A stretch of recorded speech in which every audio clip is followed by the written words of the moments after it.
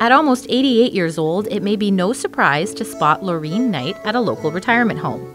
The surprising part is she's only there to entertain the residents. I live in a 2-bedroom trailer in Bruce Mines, yeah. Pretty well every week we come to one of the homes in the Sault.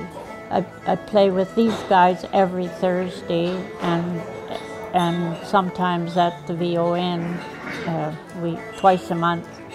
And then there's another couple, Paul Disher and Jean Alcock. We play at Thessalon and Bruce Mines.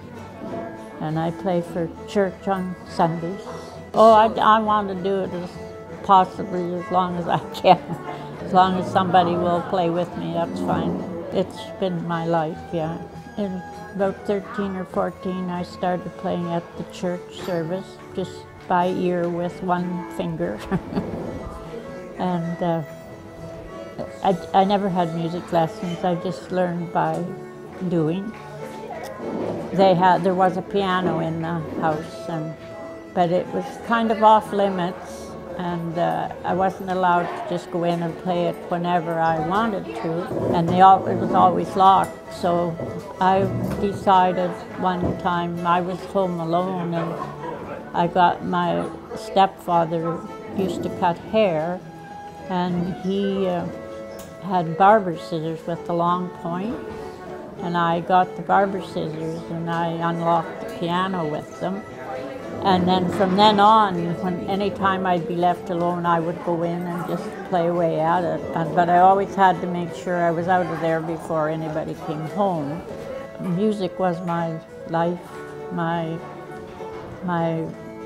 dad, that I never knew, but he was very musical. He played the guitar and the violin. This is what I've been told. I never knew him myself, I've just been into music.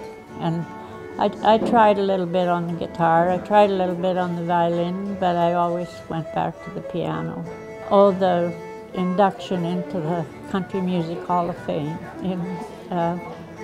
I don't even remember the year. 2013, I think it was, because my husband passed away in 2011, and we were both inducted into the Hall of Fame. Yeah.